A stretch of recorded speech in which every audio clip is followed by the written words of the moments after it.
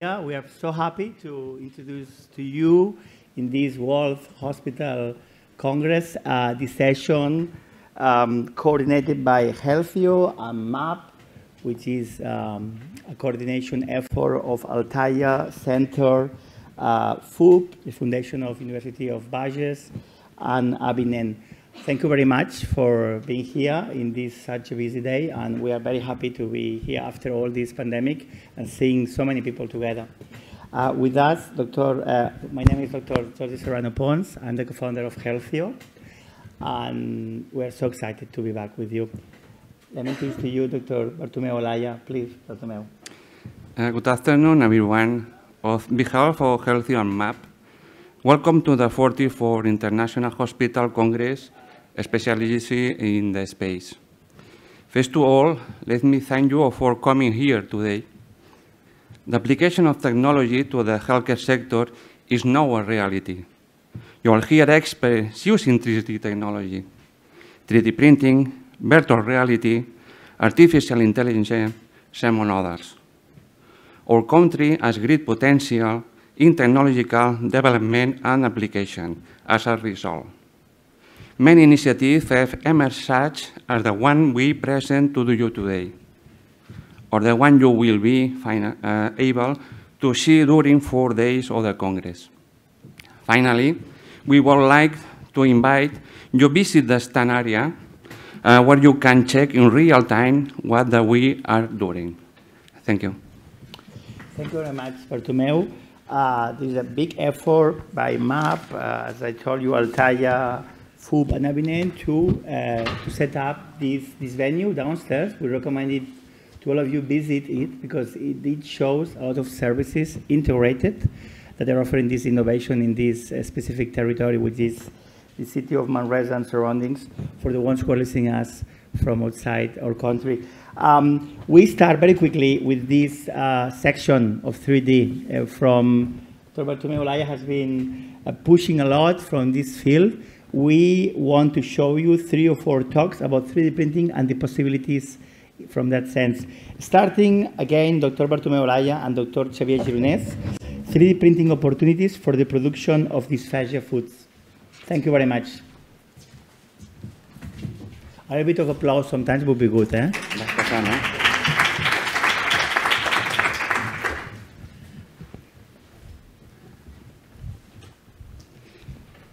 We are the doctors, Xavier Gironès and Bartomeu Ayala. We are the coordinators of the MAP.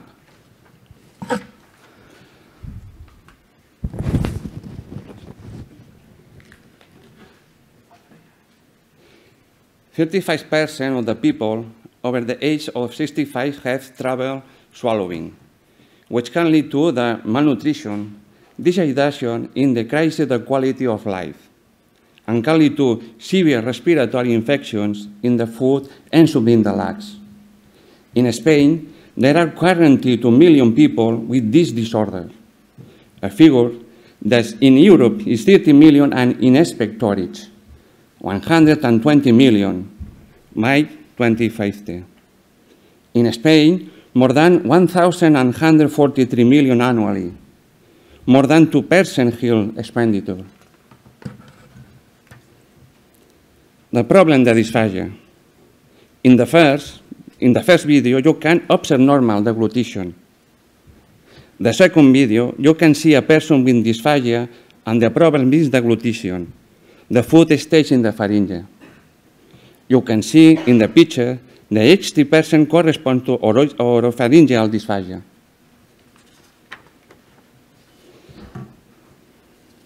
Touch off.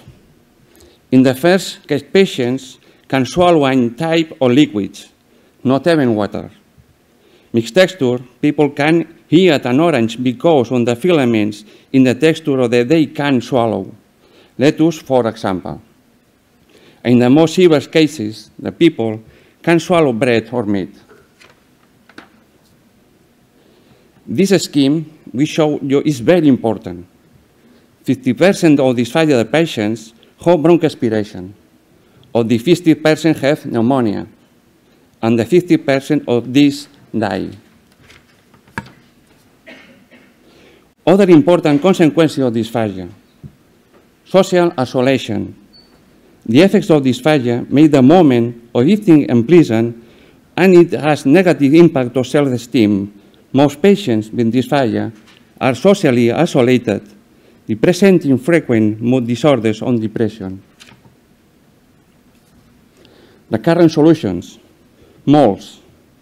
They are a very expensive solution, and they are very unattractive to the patients.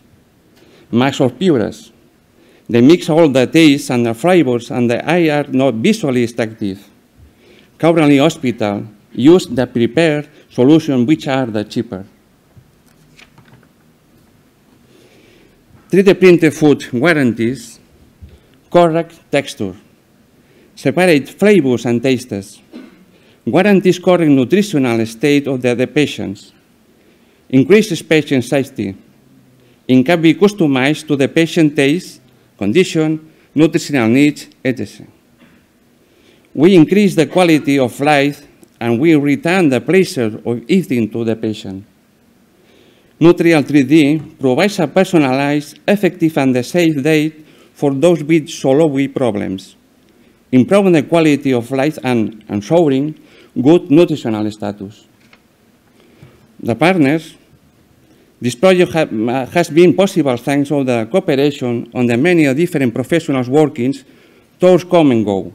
You can see doctors, chefs, 3D printing chefs, nurses, speech therapists, nutritionists, therapists, caregivers, and experts in 3D printing. And let's not forget people who have dysphagia, who have cooperated in the testing and giving their opinions. How it works. Natural products from the kitchen to the 3D printing. The video, please. You can see how the printer works.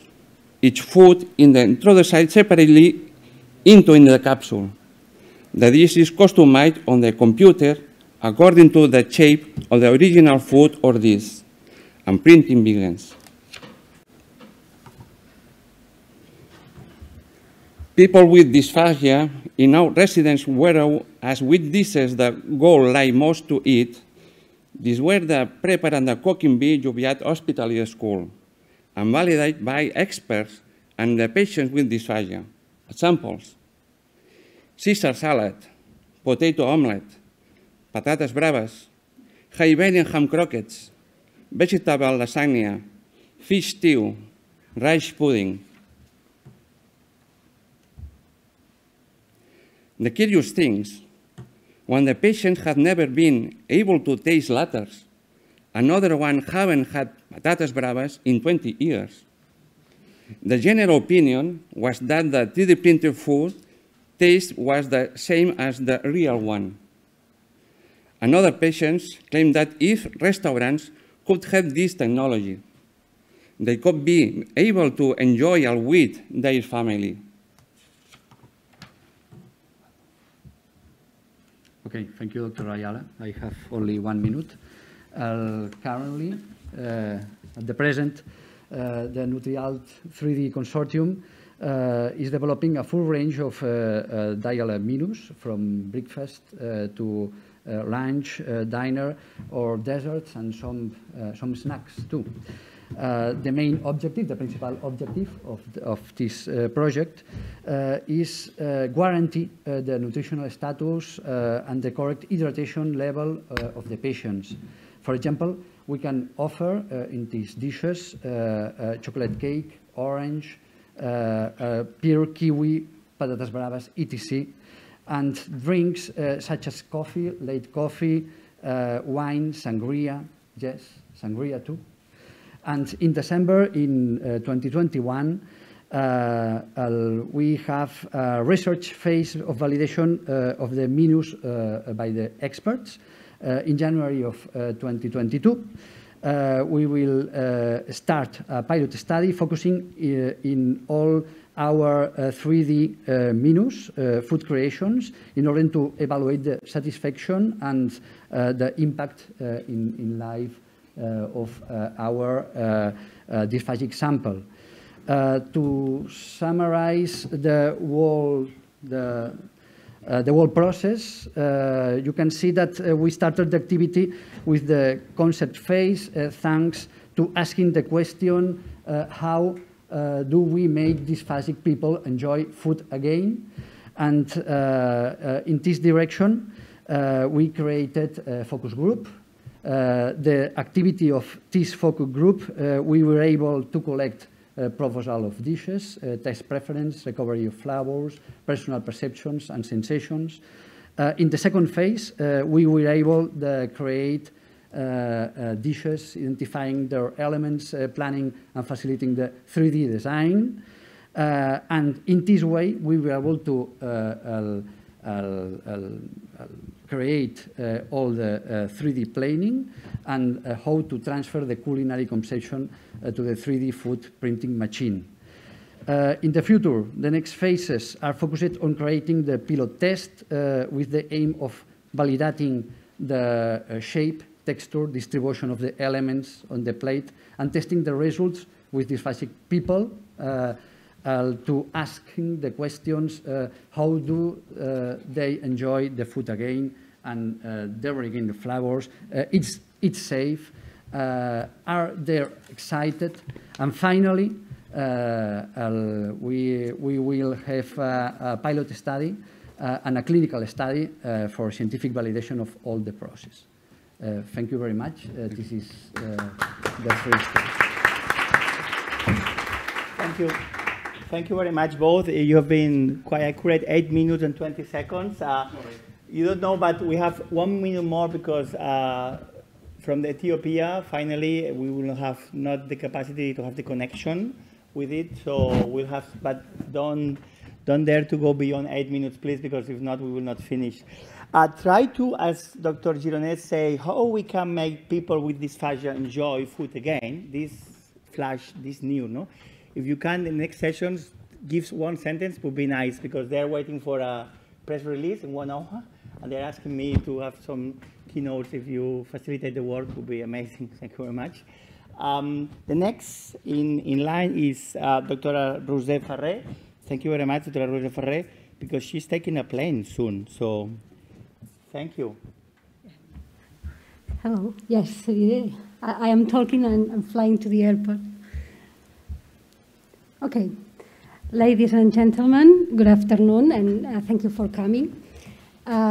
First of all, I would like to thank Dr. Bartomeu Ayala for inviting me to this Congress. I am Dr. Farré. I'm a general and digestive surgeon, and today's topic will be innovation and 3D printing technology implementation in surgery. First of all begins with a need that we would like to have specific images well done, better seen than in CT scan or MRI. With the collaboration of a local enterprise, which is Avinen, we began working with them. We have this materialized mimics viewer, which is the program they use, and from CT scan or MRI, we can have from 2D, 2 dimension, which are CT scan or MRI, we can have these 3D images that you can see in the middle. So we can see better the structures we are looking for. For example, in this case, this is a 3D reconstruction from CT scan. Then I don't know if I can show you, but the small nodes, yes, these small nodes in here probably neither surgeons nor radiologists couldn't see by CT scan. And now with a printed model we saw, and we can print all together, handle it, working with residents, students, among surgeons, and planification the surgery a lot better before we stay in the theater. Another thing is with students, in this case, in the dissection room, students in the UBIC can have the dead liver, and next to the liver, the printed one, which came separately, and they can assemble and disassemble. It's a joke, but it came like in IKEA, disassemble, and I had to assemble it together. It's a lot of important, the 3D reconstruction in cases of hernias. In the first one, for example, we can see exactly that it's the colon, the one who is herniated to the thoracic cavity. So if we damage this structure, because we don't know, probably there is fecal contamination during this maneuver, the outcome is different and the patient is going worse. So if you know, we can prepare this colon, and if we damage it, the outcome is the same, 1 day and home, because we can stitch and nothing happens. In the second picture, the one which is drawn, it's from Materialize, and the one in the left, it's while operating. So it's exactly the same, the image that Materialize can give us, so the same that we can see in the theater. So it's absolutely reliable, this 3D reconstruction. Surgeons work with soft tissues, and nowadays we are so far as we would like to be. You can see, I am touching these structures, they are hard, they cannot be stitchable, and it's something that surgeons would like to practice, stitch the tissues. But we are working on that. On the right of your screen, you can see there is something, it's like some layers recreating abdominal wall. It's so far from reality, yes, we know, but at least we could stitch, so we are on the way, and we're working with that. And another step forward is having the same Materialized program, but now we can see the models in 3D reconstruction. First of all, we saw the 3D reconstruction in 2D in our screens. Now we can see them into the glasses. So the reliability, well, it's more real with these images. So in this first part of the presentation, I would like to conclude that 3D printing technology in surgery is going to change how to improve surgical planification, adjust medical scheduling, allocate resources better, optimize outcomes, increase patient safety, personalize medicine, teach medical personnel, and innovate new materials. Another thing absolutely different, oh, I'm sorry, it's, no, going back. I would like to show the video. Can you please push the video without, I don't know, yes? No. Well, I would like to show you that what is Therintia, but the video cannot be played. So Therintia is something that you can see out there. There is the stand. It's a platform that we use to connect in our department from the inside of the theater to outside of the theater. Outside can be doctors, students, experts, residents, whatever you want, and the outside can teach you, can guide you, can mentor. In this case, for example, the picture, it's a resident of our department, assisted by 2 surgeons, and on the one side of the operating that could be outside, but in this case, one side, and then with a screen connected with this Therintia tool, some expert can teach, go to the blue line, don't go to the red line. So you can imagine how useful can be this program, because some people from other places can teach you how to do a surgery. And outside, if you want, you can see that. Finally, we have different other kinds of technology. One of them is pelvic trainer. It's something that residents and surgeons use to improve surgical skills. And Altaia, with the collaboration of one student from Virgilius University, made this first approach of an electronic pelvic trainer, which is being tested nowadays by us. And finally, some ideas came up in daily surgery, in a specific step of the surgery, that we use this tool usually, but probably we need to improve that. Then we have an idea, we print this model, this thing. So this seems to be very useful, so it's another step forward, this 3D printing. So, and this can be a message for you for what you have to read, to write. That is, 3D printing technology in surgery is here to stay. All the tools that help us to better plan surgical procedure are essential, just as virtual reality glasses, which have had an amazing acceptance by our surgical team. Having access to a simulation room at hospital is the key to practice these difficult clinical cases. I haven't said that, but we have a simulation room at our hospital that have a name also. and new technologies and innovations we are being provided with must be used for the patient's benefit. So we are on the way to personalized medical attention and focusing on the patient's safety and well-being, so this is the way. And finally, last but not least, having ideas are imperative to innovate. Once you have an idea, then the sky is the limit and you can do whatever you want. So thanks for coming and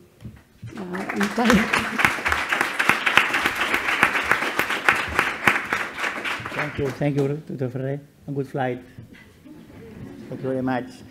We continue with Dr. Ferran Fillat with the impact of the 3D technology in the hospital ecosystem. Thank you very much, Ferran. Go ahead. Thank you. Thank you, Jordi. Thank you, Bartomeu, for the invitation to participate in this Congress and show to how 3D printing is changing our clinical plastic practice today and the entire hospital ecosystem. So, 4.0 industrialization is affecting globally all the disciplines. And 3D printing is one of these disruptive technologies that help transformation to happen faster. I will show how we integrated it in the hospitals ecosystem for the benefit for the patients. And we can say that 3D printing is not the future in the hospitals. Now we can say it's the present. So our goal in the 3D printing lab is to bring 3D printing in 4 approaches. The first one is clinical practice. Clinical practice to be used always under a medical prescription when there is no standardized treatment that would provide a solution for the patient. The second one is to be used for doing research, both experimental or clinical research, in order to provide evidences of clinical benefits of the 3D printing or improve design or new techniques related with medical devices. 3, for prototyping of innovative medical devices. And 4, finally, to share our knowledge about the field to students or specialists to expand the usage of 3D printing.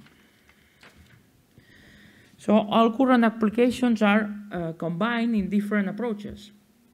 Our mission is raising clinical evidence about medical processes related with 3D technology. We work in projects together with clinicians producing a translational research.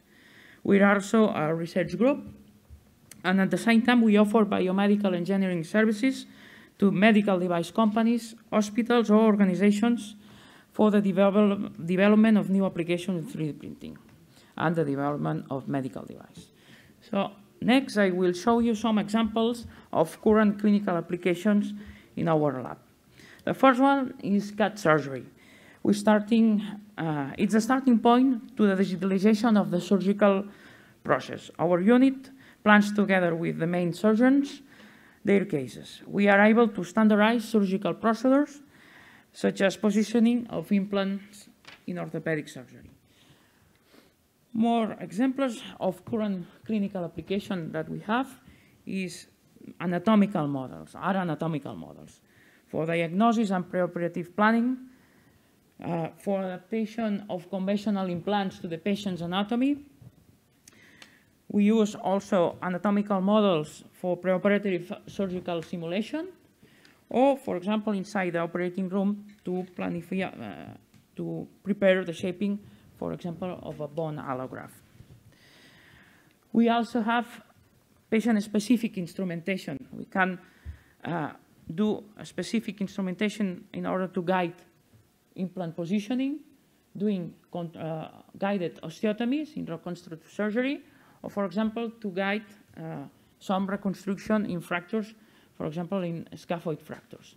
Also, are good, or we prove that with patient-specific instrument we can do bone-guided tunnelings.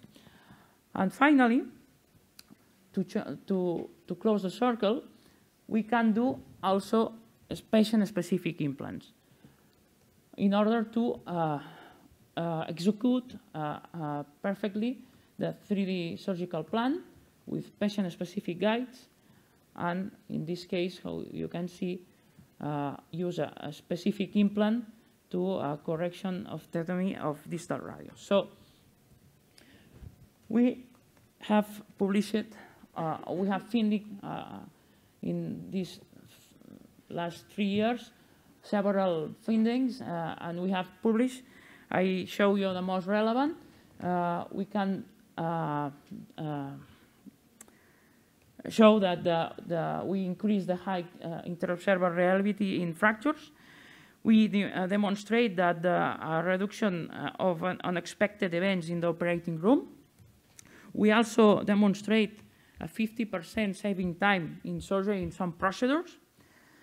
We demonstrate a cost saving in revision surgery and orthopedic, an amount of 3,000 euro per case. We also demonstrate an increase of accuracy in implant positioning. We can save up to 70% of X-ray exposure per procedure, and an average of 23 minutes of time per procedure when we use patient-specific instrumentation. That it's 100 euros per surgery. So our numbers are 22 projects. We have already created 2 spin-offs. We can standardize 10 clinical procedures in surgery. We participate in 2 European projects, 6 publications in quarter one. 14 biomedical engineers has collaborated with us in different internships. We finished 5 doctoral theses related, and 450 patients were treated with 3D printing applications. So these are some references. And to conclude, we can say that computer surgery, anatomical models combined with PSI guides has demonstrated a clinical benefit for the patient and increased the efficiency of the surgical procedures. The medical device industry is undergoing a transformation towards personalization. So 3D technology and 3D hospital lab enables a smoother and safe transition to standardization personalized medical device-related procedures. As a researcher, we work with clinicians to increase the clinical evidence in new 3D printing medical applications thanks to our accumulated knowledge and our 3 platform services. Thanks to my team. And if you want to contact us, it's a pleasure to answer your questions. Thank you very much. Thank you. Thank you very much, Dr. Ferran Fellat. It's a clear example, no, of the outcomes, 22 projects to spin-off. Also, Dr. Roger Ferrer, which is not here anymore, but show many outcomes and results already. Now we give the word to Dr. Arnau Weiss. Let me, because we changed the title, 3D planning, simulation, and research of soft tissues in a reference pediatric hospital. Thank you, Arnau. Thank you, and thank you very much for inviting me and our team to this Congress.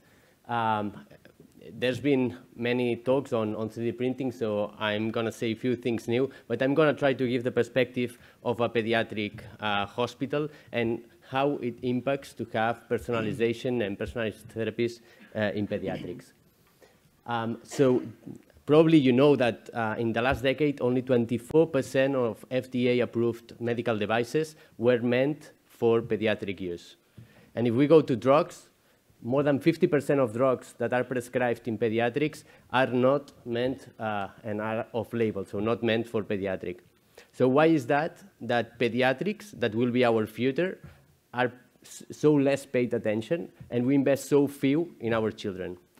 So that's even worse. So more than 50% of rare diseases are in children, and 80% are of genetic initiation. So that's huge. That means that there's a huge amount of pediatric illnesses that are rare. That means that are unique. So if we need personalization, there's a technology that can help, and in that case, 3D printing, patient-specific solutions can help advance a little bit on that. In our hospital, we have many applications, but today I'm going to focus mainly on anatomical models, surgical guides, implants, and other medical devices. And to start with one, in fact, a rare disease, neuroblastoma. It's an oncologic case, surgery, in which 3D printing helps a lot in the calculation of the resection of the volume of tumor that the surgeon will be able to take out. And that will help on defining, after the surgery, the treatment that this patient will have. And that's huge. That helps a lot on those patients. Those cases, before, we used to create the 3D model so that they can practice, and now virtually we can solve most of the problem in 80% of the cases. But in those very, very complex cases, we still print the model so that the surgeon can practice with the virtual, with the physical phantom, and can find the surgery and practice it with the anatomy of the patient before going to the actual surgery. Another case, it's hepatic mesenchymal hamartoma, another complex case of oncological surgery, in which here we need to define very well the resection of the tumor to not take vessels of the patient. On that, we are doing research with University Polytechnic of Catalonia and other companies and universities to help define new materials and new ways of manufacturing prototypes that can help practice to the surgeon. But another key example, imagine a surgery that have to be done ex utero with a laser therapy. That means that have to be done in the fetus while the fetus is inside the mother. Here, the time is key. You have few time for the surgery. So all the time that you can practice before entering the surgery, it's gold for the surgeons to define the best approach. And here is where 3D printing and having the anatomy of the patient and technology here in imaging processing can help a lot. That's a project that we did together with a group of Dr. Eduard Gratacós of BCN Natal. But not only that, if we take these technologies and we merge them with all the methodologies of simulation, then we can create a full practice and training for new surgeons or old surgeons with the specific techniques. Together with the Simulation Darwin Center of Sant Joan de Déu, we create patient-specific models to practice and phantoms in which they can practice and make different courses to practice specific simulations. And with them, merging these two technologies, 3D printing, virtual reality, but also molding using silicons, we can design and create, for example, phantoms like that one, which is to take out nasal foreign body in resident nurses and junior surgeons, or another more complex, which is, for example, the practice of highly realistic simulation for a robot-assisted hypothalamic hamartoma in real time. That's a new treatment, highly technological. That was the first time that was performed in the hospital, and that uses a laser guided with MRI to take out seizures from epileptic patients. So this surgery, as it was the first time and it needed from radiologists, surgeons, but also the technical staff, was recreated before going to the surgery so that it can be done one or twice with all the procedures and the methodology before going to the real surgery with the patient. That was a success and was published. So finally, results, you know, the other have already told about that, but basically we improve clinical outcomes. It's not something about the past, it's the present, and we hope that we will see a lot of more in the future. It's about security and quality. We've demonstrated a 30% reduction of surgical time, and finally improved patient, professional, and family comprehension and experience. But also we created medical devices specific for patients, and I think here it's also something very useful. So patient-specific medical devices prototyped, or for those patients that don't have on the market solutions tailored for their own, and that's something that happens more than what we may think in pediatrics. It's key and can also help a lot. And also we've seen that on COVID situation. So most of people here and hospitals work together to find solutions thanks to 3D printing in the point of demand. So we've Children, now it's only the 24% of our present, but are the 100% of our future. Why are we not investing more in them? And I think here it's something that goes beyond 3D printing and 3D technologies, and more investments needs to be done in this. Finally, and before finishing, I just want you to present a hub that we are coordinating in Sant Joan de Déu, the Pediatric Innovation Hub. There's a lot of institutions here that are part of it, and that had the first Pediatric Innovation Day last week. So it's focused on pushing for innovations in pediatrics. Thank you.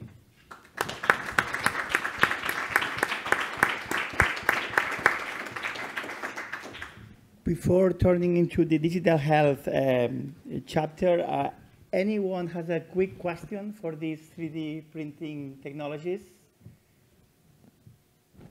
You didn't know you had to ask, but better. Thank you very much. Let's go. Now we move into the field of digital health.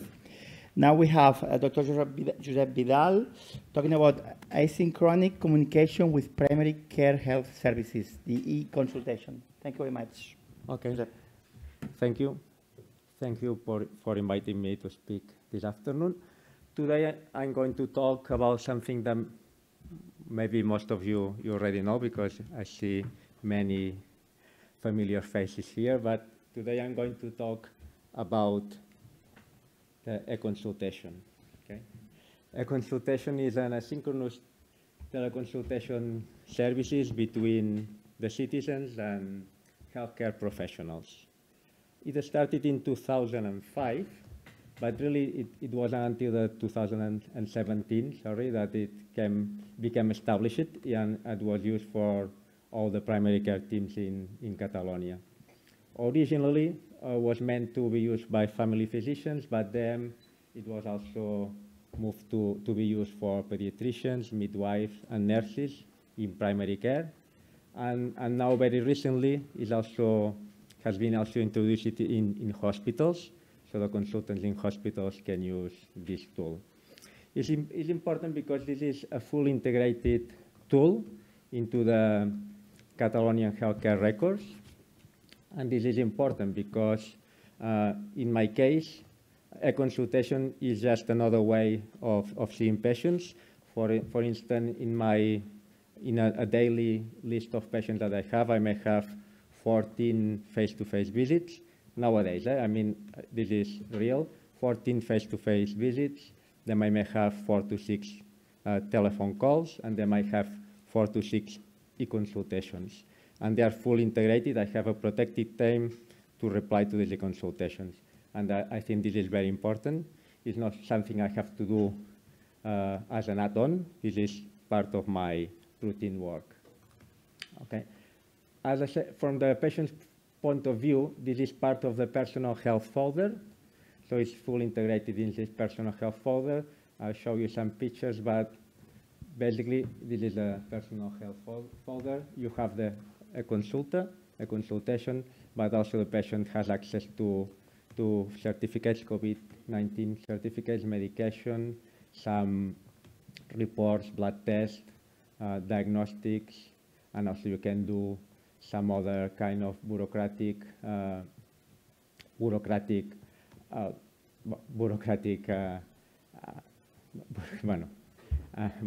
as I say, this is a consultation is part of the electronic health folder, and I show you, this is the actual interface.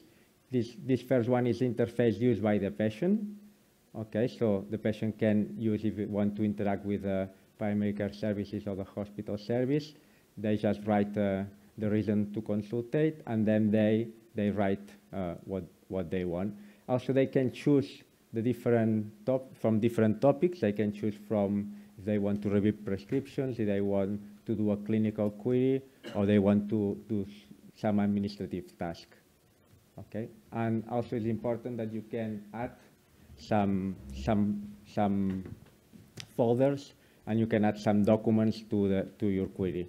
And the other interface is the one that is the healthcare professional, and you can also add some information. You can attach a folder, you can attach a blood test, you can attach some documents. Okay. Of course, everything has changed since COVID. And actually, we were very lucky that we have this tool before COVID started. So basically, we could use this tool. It was implemented, it was used, but not a lot. We checked, and it was about 5.6 visits per 1,000 inhabitants before COVID, and then it jumps to 33 visits per 1,000 inhabitants after the COVID.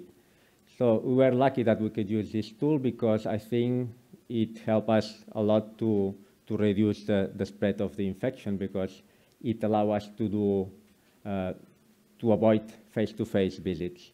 Actually, we use e-consultations, as I say, for the prescriptions, also to handle sick notes as well, and even to do some clinical consultations. I mean, this has been a huge success, and last week we had 13 million consultations from eConsulta. We are doing about 100,000 a week of eConsultas, and it's used by 18 healthcare professionals and 1,700,000 citizens. So as I said, it has been a huge success, and we are very lucky to have it in place before the COVID.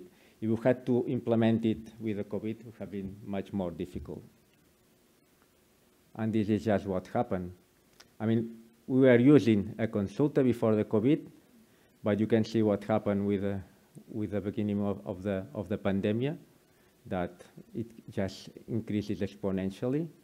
Not the professional use, because we were already using it, but the citizen use and the number of consultations. I mean, interesting things about what happened with the COVID, that we have a much younger profile of users. Before COVID was about 50, the main age of the user was about 50 years, and now is 45. Mainly we had, the user were from urban settings, and now we are more rural. So it has changed. Okay? It has been used a lot for the younger patients, of course, because they are used to it. So they have taken advantage of this tool. And again, here you can see what happened with COVID. As all the face-to-face visits dropped, we are lucky to have the eConsulta, and some of the consultations, they could be moved to the eConsulta. Something we are very proud of is we are evaluating continuously this tool. I mean, we have done a lot of research on the tool, and even some of the results of the research it has been used to improve the tool. For instance, the different topics that you can check from when you do a consultation, it came from our research. And we are doing some machine learning, because as you can see, we have millions of data to use from. And it's something that we want to continuously doing. Thank you very much.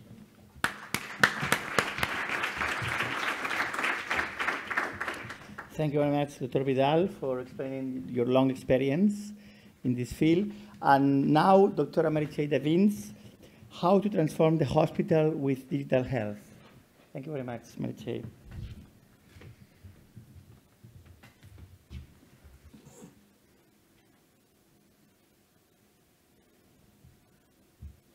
Good afternoon, everybody, and thank you for the invitation. My name is Meritxell Devins, and I am the Health and Digital Transformation Director at Germans Trias University Hospital. And I'm going to talk about how to transform the hospital with digital health. First of all, let's talk about digital transformation. The question is, what exactly is digital transformation? I'm a vascular surgeon, I'm not a technician, so the definition is from clinic. I think that digital transformation is not about technology.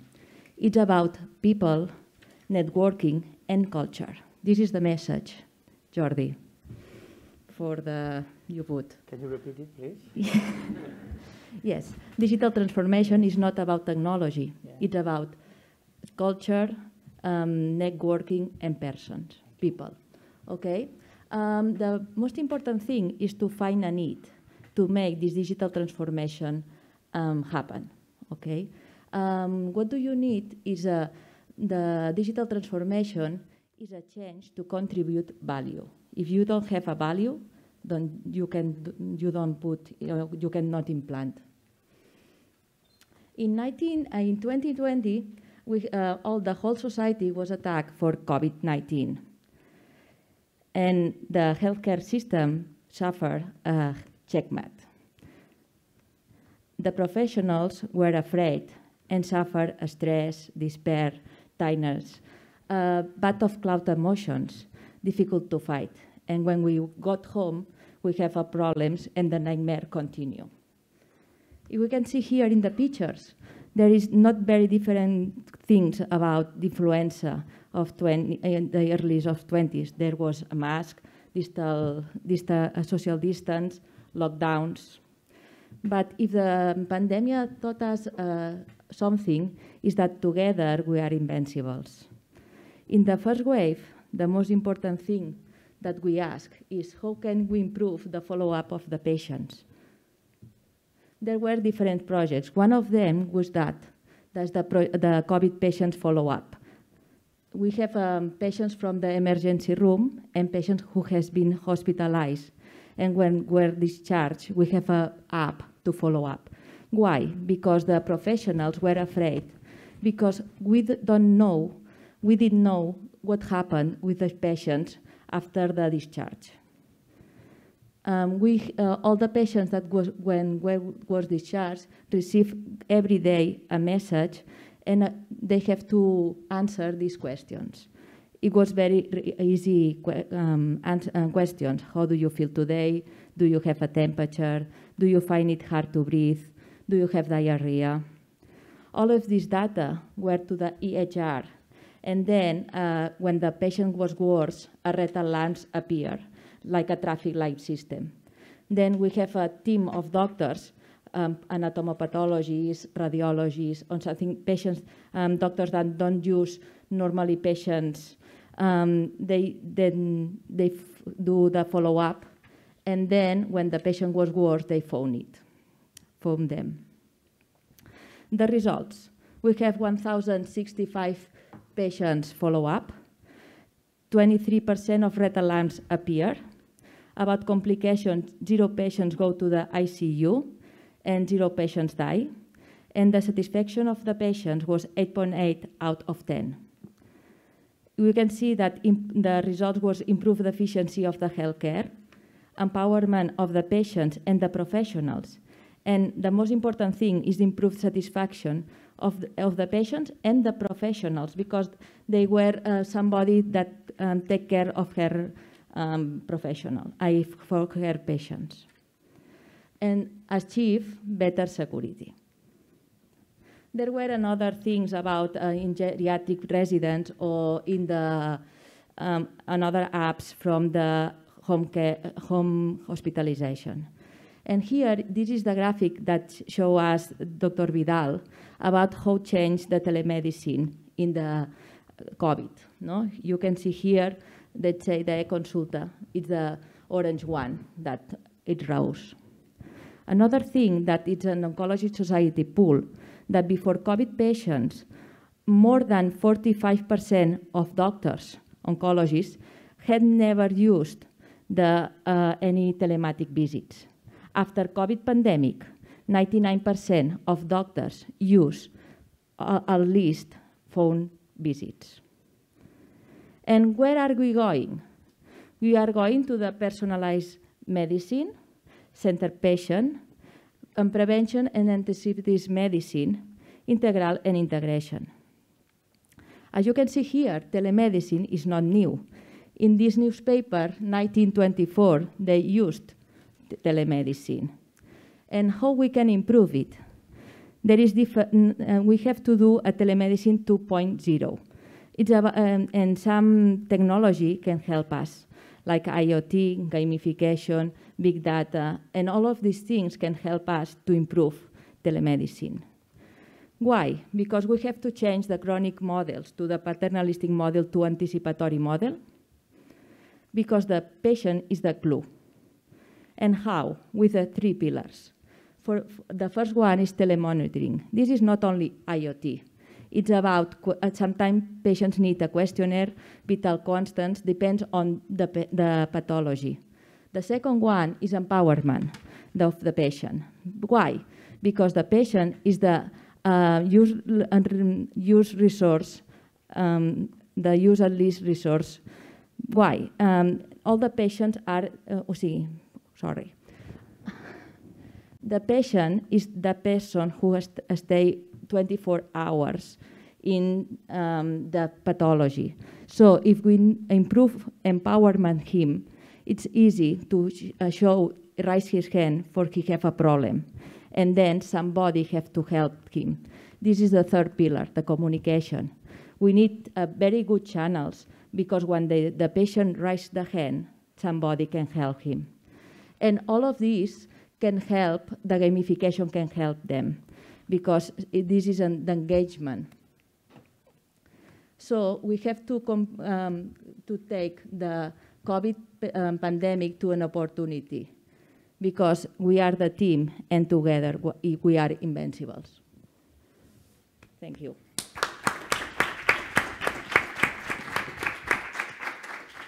Thank you, Mariche, for trying and being there to transform, in this case, with the skills of digital health. Thank you very much. Now we proceed with Elisenda Casanellas. Thank you very much. Thank you for explaining us a little bit SIMTI, the great work that SIMTI is always doing, and the innovations from Catalonia during pandemic times. Thank you, Elisenda. Thank you very much for the invitation. And good afternoon, everyone. I am Dr. Elisenda Casanellas. I'm here as the Chief Operations Officer of SIMTI.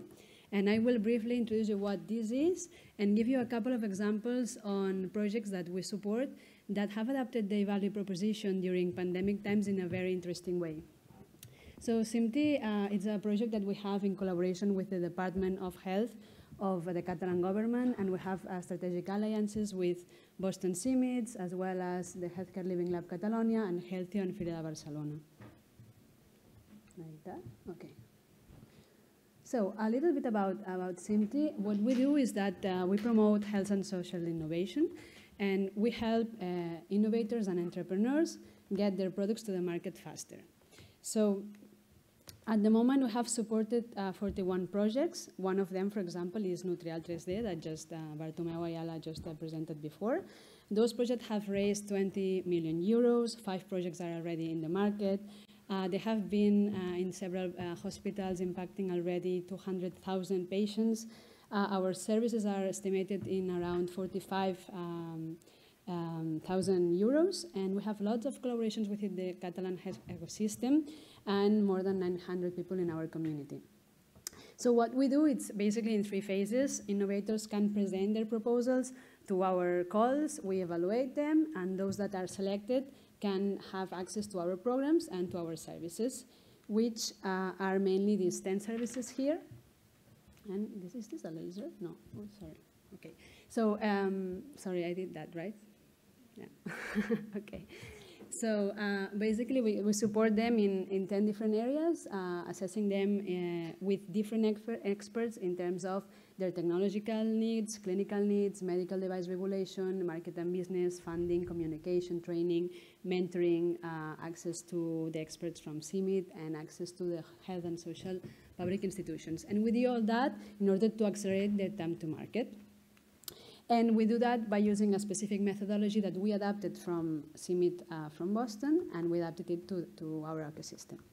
So let me explain you a couple of case studies of projects that we have supported, and they have been able to evolution in a very interesting way.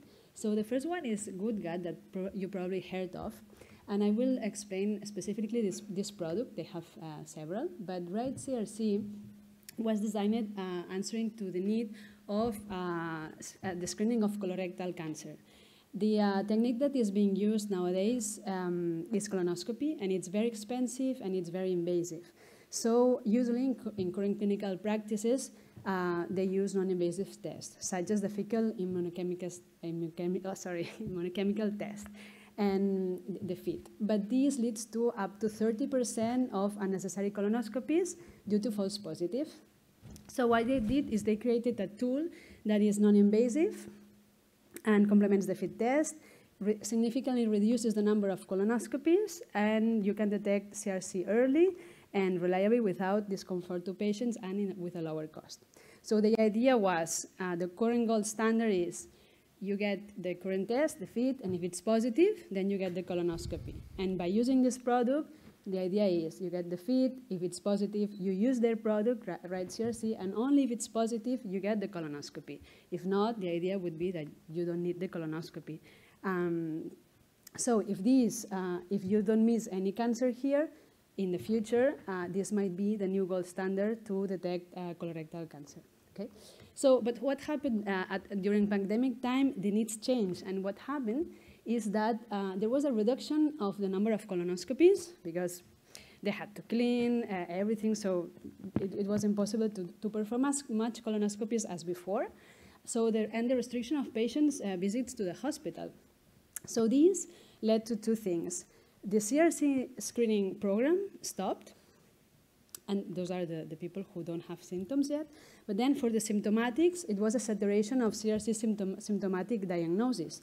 So here, GoodGut saw a new need. They identified the need of the prioritization of CRC symptomatic. So I have symptoms, I do the FIT-C, it's positive, and there's a lot of positives. Who gets the colonoscopy first? Is there a way to prioritize? So that was the problem. So what they did is, okay, if you are positive, you do our test, and if you are positive again, then you have priority 1. Whereas if you are negative, you have priority 2. So, and this, it's very simple, and it's already being used in Bellvitge Hospital and Clinical Hospital for some months now, and it has helped them a lot in decreasing the saturation of the diagnosis of symptomatic CRC patients. So as you can see, they managed to get to provide even more value doing the same that they were doing. And the second example is DIMBIT and Plug and Health and the evolution from DIMBIT, because actually DIMBIT it's a technology for animal health. It's a telemedicine for monitoring pets. So they had this device, which is a device and a hardware and a software, real-time monitoring, without wires, alert system, communication is not a restriction. But what happened during pandemic time, I mean, they have a company, it's a business, it works. So during pandemic times, what happened is that Hospital Germans Trias i Pujol requested them if they could monitor a field hospital using that technology. So what they did is that in a very short period of time, they evolved from remote monitoring medical device for the device I just showed you, and they set it up, the field hospital. They prototyped more human health devices, and in the end, they ended up having this Plug and Health Sentinel, which is their new product for humans. And they are they have been using it in the hospital of Barcelona, with Hospital Germans Trias i Pujol. They are still working on it. And in the end, it's an adaptation of an already existing technology. But during pandemic times, in this case, they really changed because they moved to animals to human health with a really successful way of doing that. So this is all from me. I just wanted to show you this couple of examples because these are the kind of projects that we like to give support at SIMTI, which are projects that have a strong value proposition, that have a potential to have a high impact in patients. And in terms of difficulties, they were able to improve the value proposition and give even more added value and more impact to patients. So this is all from me. Thank you very much. Thank you very much, Elisenda. And we are concluding that other field, and now we are opening the international arena with Dr. Iñaki Alegría, an innovative approach to build an emergency hospital in Ethiopia. Thank you, Iñaki.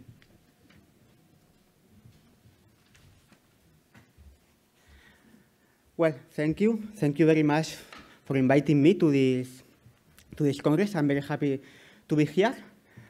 So, first of all, I want to show you Ethiopia, not only as a poor country, that maybe you can think that Ethiopia is a poor country that just they need our help. So just I want to change this idea and to show Ethiopia as a model, as a role model country, as an innovation country, and just to show what can we learn from Ethiopia.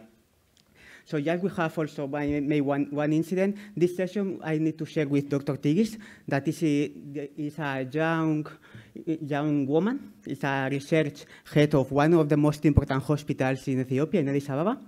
But maybe you know what Ethiopia is in very big problem. There is an important war in all the countries. So due to this problem, she cannot connect and share their experience with us. So I will talk also about her experience in this main important hospital. So, well, first of all, I want also to show you, I tell you that we can learn a lot from Ethiopia, but also we need to consider that there is a big difference between the capital, Addis Ababa, that we can see with skylines, with big roads, highways, but also there is a rural area, and that is, in fact, sure, is very poor. So we need to consider both realities in this Ethiopia. But anyway, I think we can learn from both of them. And I will show you the experience in Addis Ababa Hospital, where Dr. Tigis is working, and also my experience in Gambo Rural Hospital, that maybe is one of the poorest areas in Ethiopia. So first of all, going to Addis Ababa, how they changed a conference hall. They changed these conference halls into a hospital. During the pandemic, during the first wave, they created a 1,000-bed hospital in very few months. And let us see in which way they can do it very fast. So this is the images of all this hospital, how they changed this conference hall into a really excellent hospital. Maybe this picture can be taken in any European hospital, but this is Addis Ababa Conference Hall. Also this, I think it's very important to learn about this. They have also all the equipments, ventilators, and for me, maybe this is the most important person. All of this is possible due to an excellent human resources with very professional medical staff or health staff. I think they are role models, and we need to learn from them. In 5 minutes, I cannot explain a lot of them, but just I want to tell you that maybe all of us, for sure, we can learn a lot of these young people. This is just numbers, but I think that in each number, there's a human being, a person that is doing a really big effort, and they have an excellent knowledge. In Ethiopia, there is also excellent universities. I mean, the main idea is to consider also Ethiopia as an excellent and a leader in innovation, in medical innovation. Well, this is to adapt this conference hall, they need to, for sure, to structure all the transformation, to recruit the staff, to do trainings, prepare protocols and guidelines. And they do it, really, we can see here, very fast. And this is the main structure. As I told you, 1,000-bed hospital with also intensive care units, 40 intensive care unit beds with ventilators, with oxygen. So really, I think I cannot go deeply, but if you are interested, I can show you the links also. One of the most important things maybe also is the patient flow.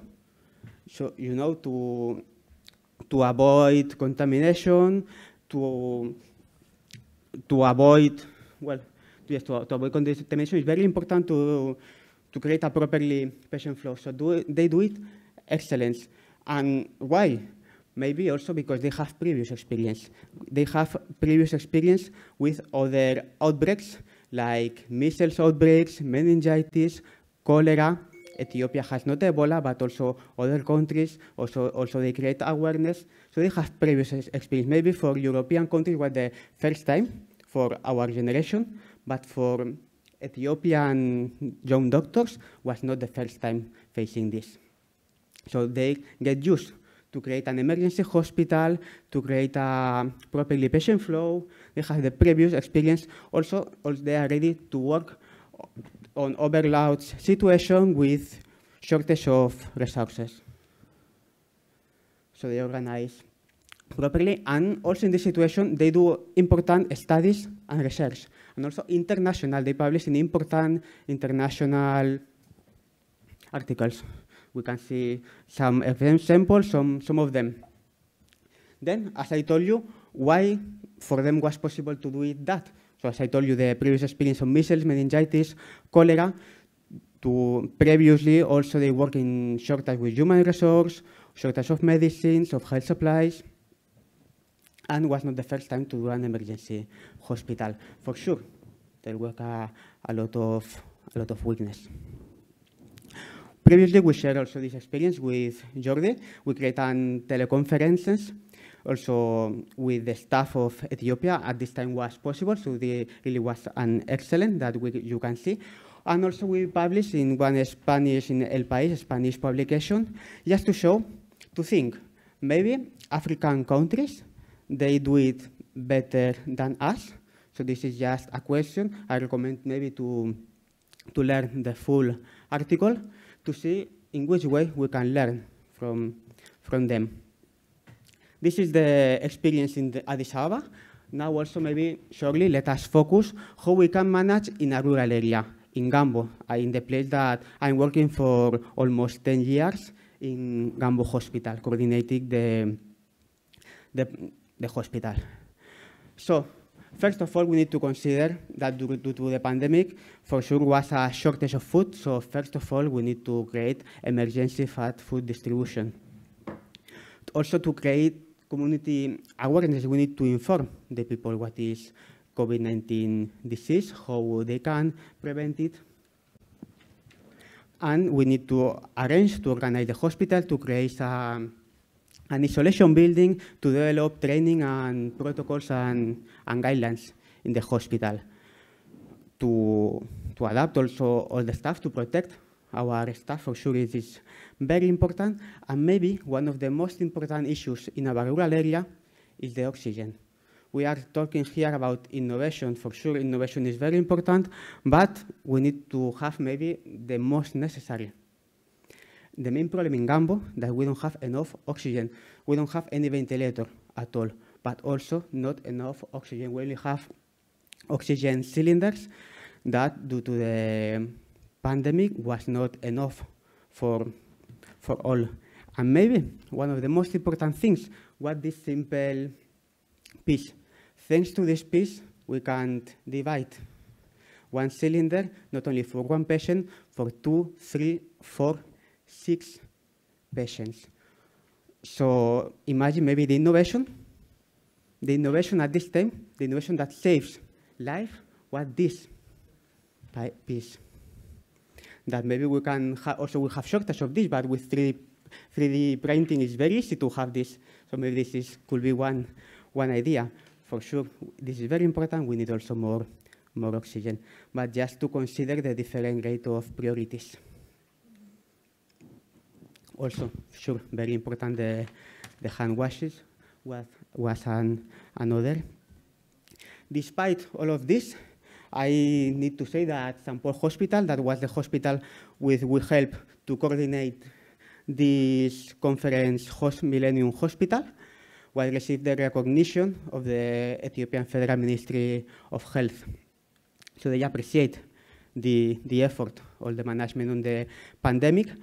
And another thing, it maybe is important, they perform a lot of simulation. So maybe it's important to be ready at any time to do simulation of emergency simulation. Well, this is the different phases. And the Ethiopian Public Health Institute also was doing an excellent follow-up of the pandemic. We had the weekly bulletin where they publish all the updates. This is an example of publication for they share this kind of items with all the population, and they have also the phone numbers to inform all population. To any people that have any question related to COVID, they can call to this number. And also, was an innovation to develop a lot of Telegram groups for health professionals, but also for general community, for hospital, for health information. So, I mean, this Telegram is not working just only in Europe. Also in Ethiopia was very important to create awareness in all the community. And also the mobile apps. They developed several mobile apps.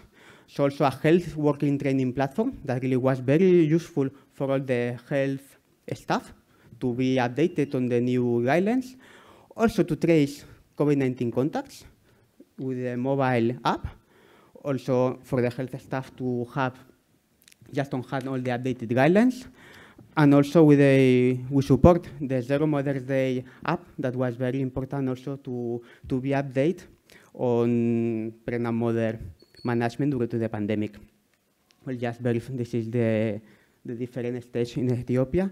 Maybe this is one of the main ideas also, that innovation, considering maybe innovation, maybe is also to share innovation. Because I think that sometimes we are not sharing the innovation. So if we share innovation, this is also an innovation. So I call to share maybe the innovation with Ethiopia. Well, for sure, as an idea of Dr. Tedros, Tedros also is Ethiopian, as you know. The best defense against any outbreak is a strong healthcare system. So we are working in Gambo to improve to make stronger the Ethiopian health system. And maybe this is the main idea. Jordi that wants to have the ideas of the presentation. The idea is that when I talk about the COVID-19 response in African countries, and I explain that they are doing excellent in some issues, this must not be a surprise. Why we need to surprise when Africa is doing better than us, or when they are doing excellent? They can do it. And we need to consider also this is as a normal, not just as a different issue.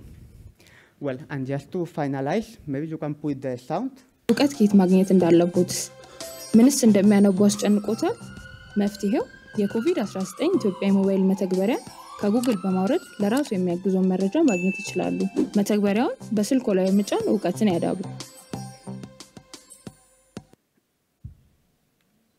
This is also another campaign for blood donation.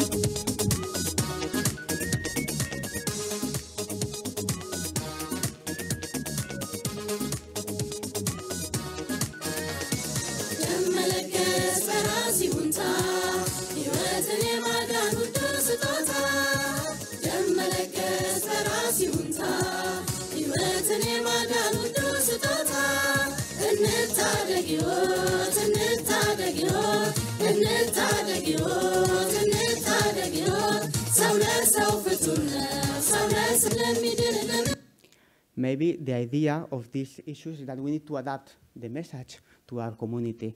So in Ethiopia, there is also a very big shortage of blood. So we need to promote the blood donation in the community, and we need to reach community according to their culture. So these kind of messages are very useful in the Ethiopian community.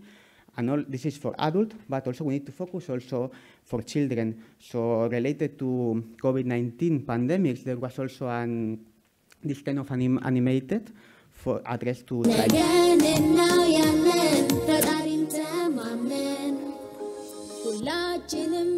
እንደየእምነታችን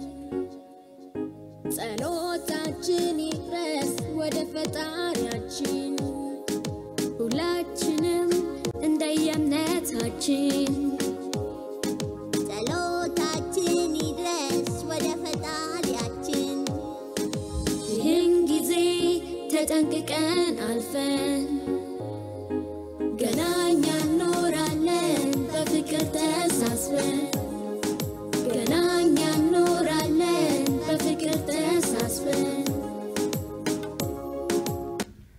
Well, and maybe now just the last one, maybe one of the most important issues, is the hand washing. But we need to teach how to hand wash to illiterate people that also they cannot read, they don't know how to read. So another issue is just the role model in the communities, and accompanied but also by music, like this we do especially in Gambo and other rural areas of Ethiopia. Kanaafuu amma akka argaa jirtanitti tokkoffaa harka gara keessaatiin miicatee ture, achiin ammoo quba isaa jidduudhaan wanta jiru miicataa ture, amma ammoo harka gara keessaatiin rigataa jira, amma ammoo quba isa guddicha rigataa jira. Isin ammoo akkaataa inni rigataa kanaan laaltanii akkanatti rigachuudhaan hanga yoo xiqqaate haga sekendii 20 harka keessaan sirriitti saamunaan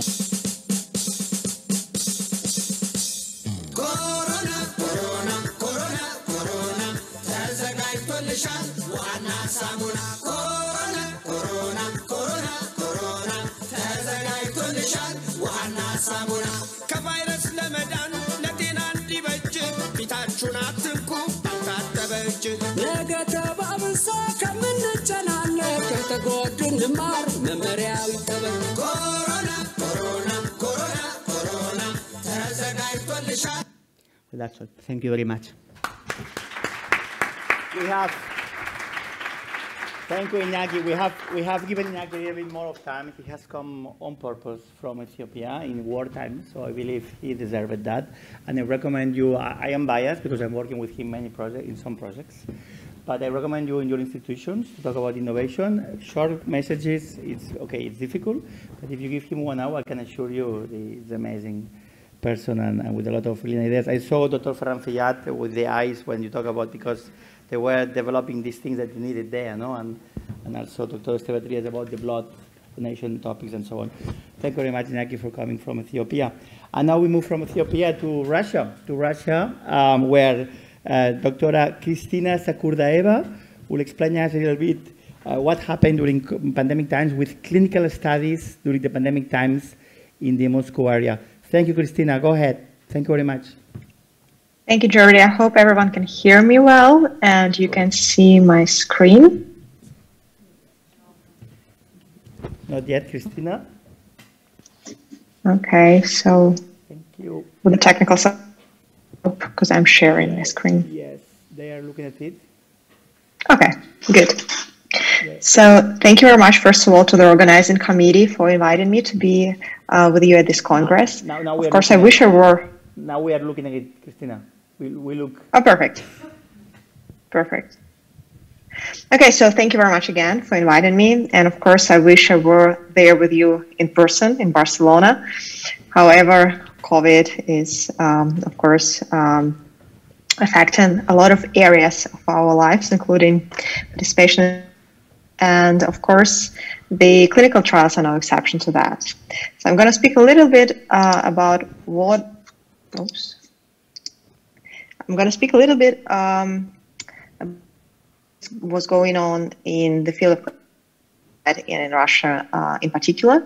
So the COVID-19 outbreak with a substantial decrease in new clinical trial activations, as you can see here, especially for US-based clinical trials. The study, which examined more than 62,000 clinical trials, found that the number of studies initiated in the US February to May during the initial outbreak of the COVID-19 last year was only 57% of what would have been expected if the pandemic had not occurred.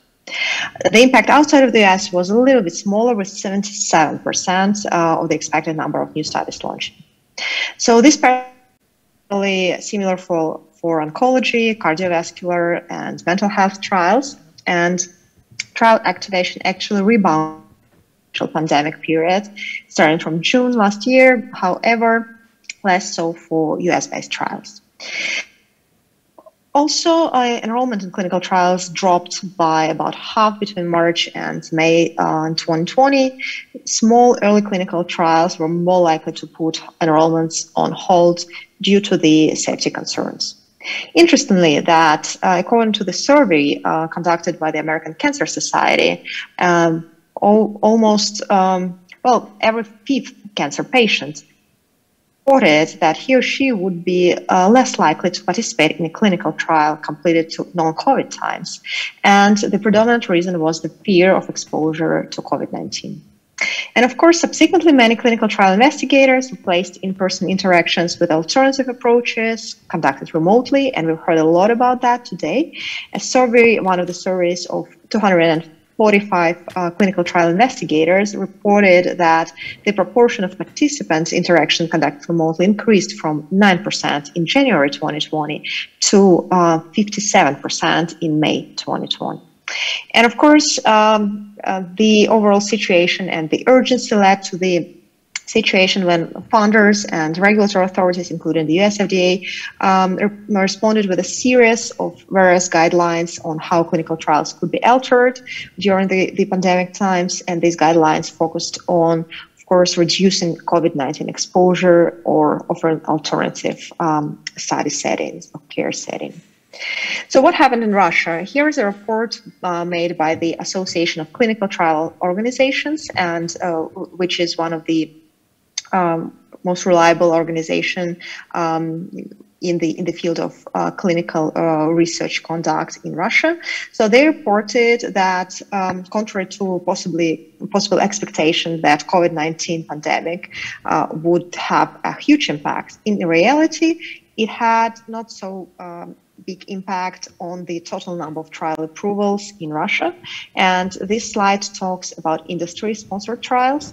You may see there is a slight decrease in 2020, which has been rebounded in the first half of 2021.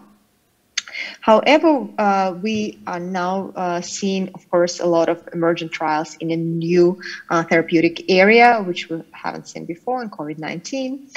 And probably the only area for slowdown was the time frame for the approvals, which decreased substantially, increased actually, the timeline increased, so compared to the previous years, and you may see it in the graph here. So what about academia? Academia was affected even more by the COVID-19 outbreak because the institutions, clinical centers had to deal with the infection itself. In addition to the organizational concerns and issues with the protocols. So here's one of the examples of a large clinical trial ongoing in Russia, a multi-center trial for acute lymphoblastic leukemia. And this slide was generously provided to me by my brilliant collaborators at the National Medical Center for Hematology in Moscow, Russia. And you may see in the table on the left below that in 2020, the overall number of included patients actually dropped. However, it increased and got back to the previous levels in 2021 already. But you may see that it's only due to the big federal centers, not in the regional clinics, because the regional clinics are still fighting the COVID-19 infection. And it's important to mention that the number of withdrawals and excluded patients actually increased during the last years due to various 19 is one of the major among those. Of course, there were so many limitations brought by COVID-19 in our everyday work as clinical researchers. However, it also opened some new opportunities. As I already mentioned, there is absolutely new field in COVID-19. And additionally, there were so many. These opportunities were open for various investigators, so that's how we used this opportunity. We launched a registry of patients with hematologic disease and COVID-19 more than a year ago in June 2020, and throughout the year of this trial when it was open, we had 15 participating sites from 11 regions, and we managed to enroll over 600 disease and COVID-19. There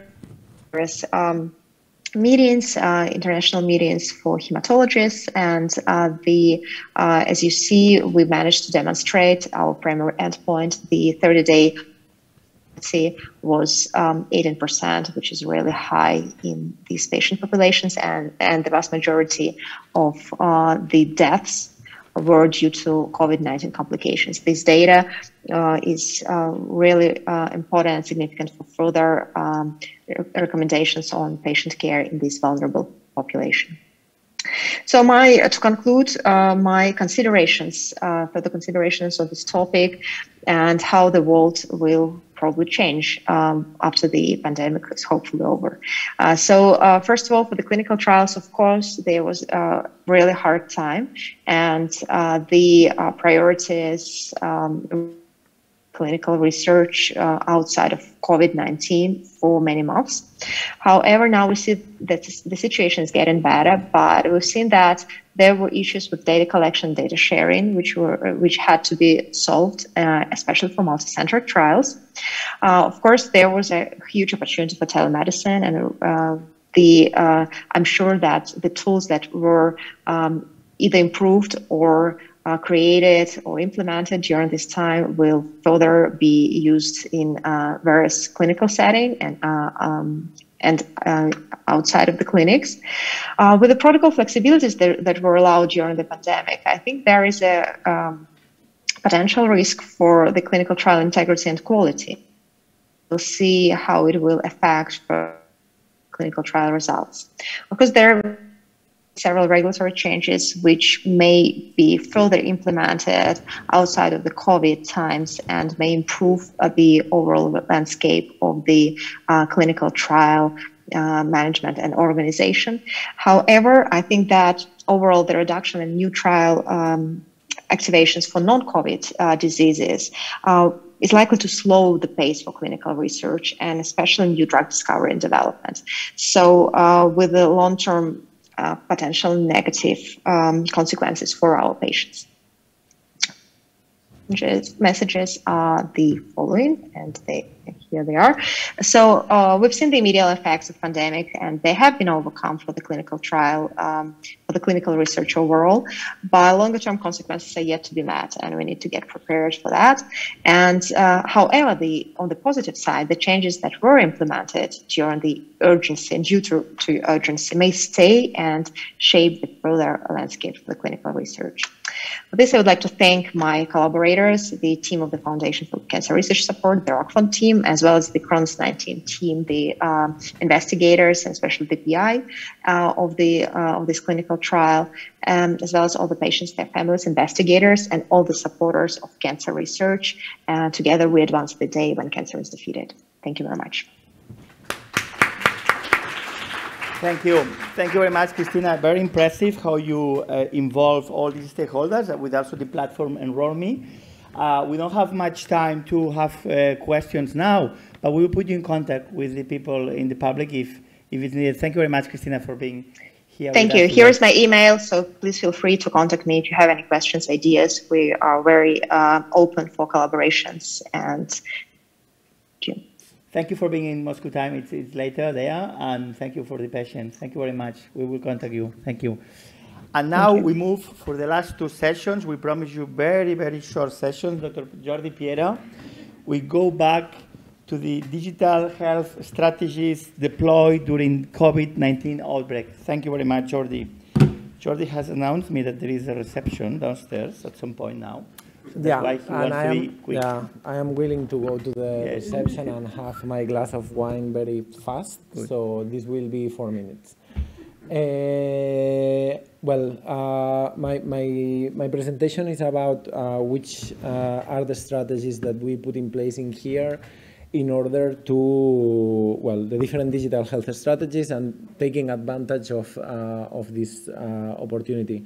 I'm sure that this image, you have seen it plenty of times, and it's that, the healthcare sector was lagging behind in the digital transformation, we all know that, and we took advantage of this situation. It was not the CEO, not the CIO, the one that pushed for this change. Of course, there were previous infrastructures set in place that helped us, but it was really the COVID, the one that pushed forward this. For me, the situation that we have faced, or the specific situation that we have had with COVID, is a perfect alignment in between an emergency of public health and well, digital health being there and being able to solve the situation. We had to protect healthcare centers, professionals, citizens from possible infections. We had to somehow ensure or to guarantee the continuity of care. We had to put strategies in order to identify possible cases of COVID or to treat with patients that had COVID or with other profiles of patients and, well, avoiding them to come. And, well, digital health was there, and I think that we knew how to take this opportunity. This is from a paper that we published just 1 month after the pandemic outbreak here in Spain, in Catalonia. So it was, the paper collects all the different things that we did in between 16th of March and then mid-April, and it was published early in May 2020. Basically, what we did in here was, on the one hand, well, deploy as Dr. Vidal was explaining before, all the consultations strategy and the teleconsultations in general. We scaled up this from primary care into hospitals. We developed an app for self-assessment because, as you know, there were no PCR tests or anything like this to test people. We started the development of an emotional management application, which was, of course, not developed within that time frame, but we set the foundations for this to happen. We also had the contact tracing application completely developed. We included data scientists in our teams to help us by managing the different, well, analyzing the data that we had. All of this just in 1 month. The literature is full of different evidence of different technologies that have been deployed during the pandemic outbreak. I'm skeptical that most of them will stay in routine care. My opinion is that, well, the model of teleconsultations, it's being here and will stay for the forthcoming years, and I have some slides on this. Lucky me, Josep has also presented them, very similar ones, so I will be able to jump on this. Patient portals being used as the single point of entry for patients has also been deployed. And data scientists are in our organizations, and I think this is good. They are here to stay, and everyone now realizes about the importance of data management in healthcare. This is some numbers that have been shown of the changes in the types of visits in primary care. This is just from the same paper. This is just after 1 month, so a very big decrease of face-to-face visits, a very huge increase of telephone visits, and a sustained increase of the consultations and the video consultations. This is some leaflets that we prepared for both organizations and also professionals to implement the teleconsultations, for them to know how to do so. Some guidance, because we could not perform a proper change management strategy. Those are also numbers from the consultations. This is changing from 2,000 more or less per week to 100,000 per week.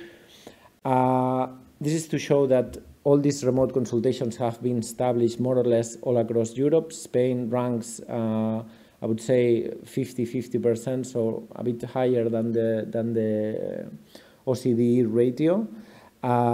In terms of remote consultations and also prescriptions, whatever type of electronic prescription. And finally, for us, the COVID has been a super big push for the patient portal. We started the strategy of the patient portal back in year 2009.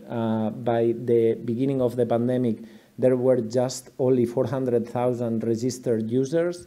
And after the pandemic, now we are at 4.5 million citizens that are registered. And, well, they consider this their only door of entry, and we are building our strategy. I mean, moving the boundaries of hospitals into the homes of patients, and that's our door to reach them, trying to avoid them having too many apps or too many interactions or different user interfaces and user experience. And yeah, that was it. Thank you very much. 6 minutes. Thank you very much. Yeah. Thank you, Jordi. And to finish, it will take my turn just today. It's an exception, no? As this is a Healthio and MAP conference. I would not use the term of the word if I was going to sell you a company, no? But as I'm going to send you a non-profit, no? I think it's adequate in that sense. So we're going to talk about all this hot topic very quickly. The validation of digital therapeutics in hospitals and primary care, okay? Some of you may be already planning to do that. If not, you should do it, no? Because there is plenty of room to do it. A lot of companies want to do it. And it would be a good business opportunity, no? In that sense, if we saw until 2017 in a report of IQA, very few apps were really tested. No? Studies of efficacy between 2007 and 17, 571 in the world, which is very little. Obviously, the exponential in the pandemic will change that. But the numbers are needed to increase very quickly. In where? In probably candidates for this adoption, healthy eating, weight management, pulmonary.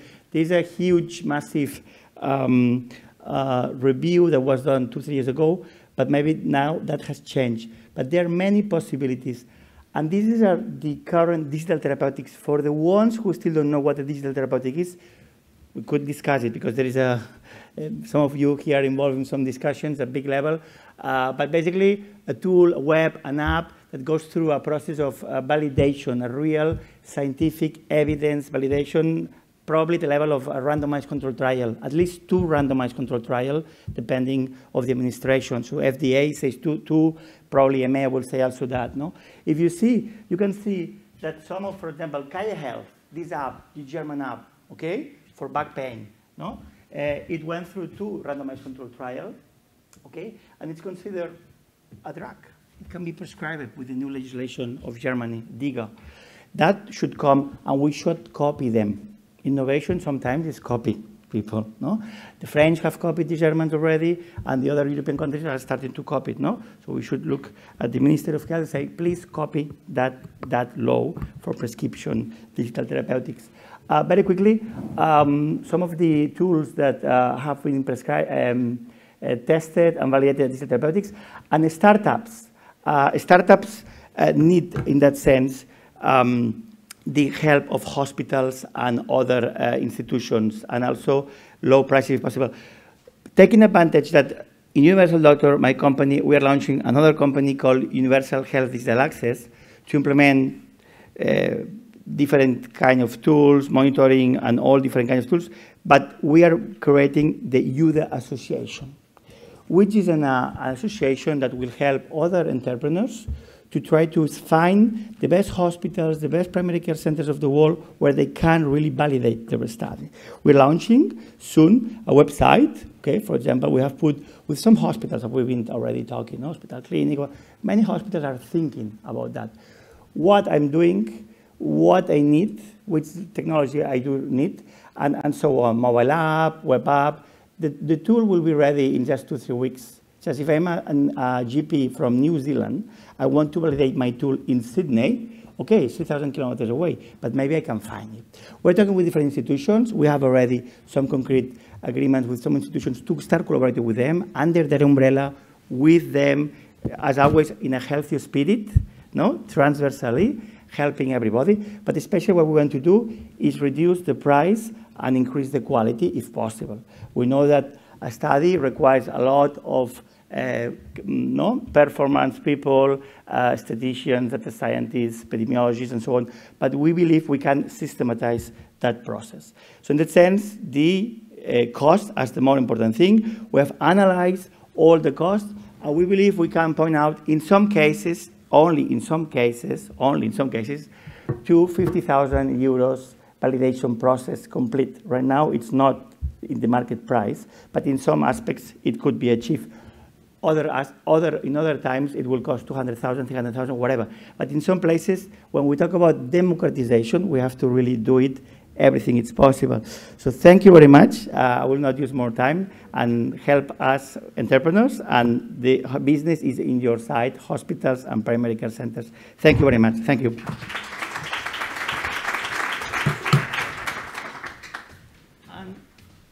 that, we want to say goodbye to the super session of Healthio and MAP. Bartomeu. No, thanks for attending the conference. We encourage you to keep innovation and, more importantly, share what you do. It's very important that they share the knowledge in institutions. Thank you. Thank you, Bartomeu.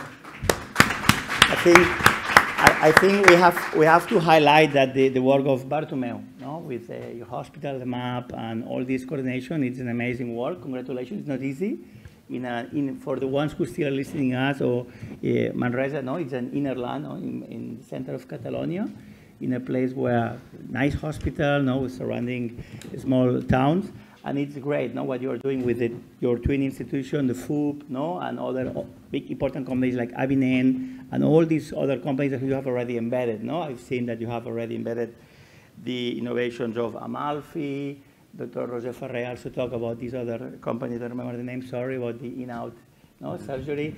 Congratulations, because this is what I think what we need, no, services, no, and just to talk about innovation. We want to make a final call to the institutions and the governments to try to train the ones who should be innovating, which are the ones who are paying, no? And just to remember that until we don't change the model of payment, all what we're doing here is a waste of time until we really change the way of payment, innovation, no? So it would be always a nice reminder to make the innovators, no, happy by changing the ones who pay the model. No? From that sense, Healthio wants to help you. Thank you to you all again. We will have news from Healthio soon. Of course, the pandemic stopped all these nice activities that we used to do. You remember these itineraries, this way of enjoying, you know, the conference style in a different way. And you will have soon news. And we hope we can work together with all of you. Thank you very much for the support. Thank you very much for being at 6:15 here. And enjoy the afternoon. Thank you very much. Thank you. Gracias.